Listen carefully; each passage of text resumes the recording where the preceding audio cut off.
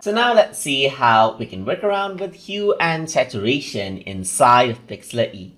So here you can see that I have an image, and in order to work around with hue and saturation, I'm going to go around into adjustment, and here hue and saturation is an option, as you can see.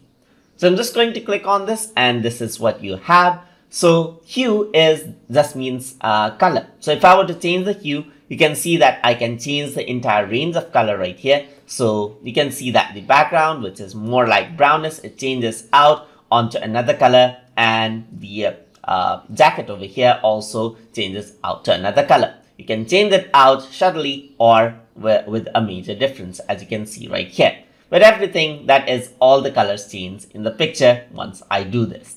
Then you have saturation, which is the amount of color. So you can really increase the amount of color or decrease the amount of color to make it entirely black and white. Another thing is lightness, which allows the picture to be light or dark right here. So this is all down to your personal preference. You can increase out the saturation, decrease or change around the hue according to what you like. And you can see the before and after right here. And once you're happy with the preview, you can press apply right here, or you can also go for colorize to change out the entire color. So you can add in color to the entire picture to give it a look.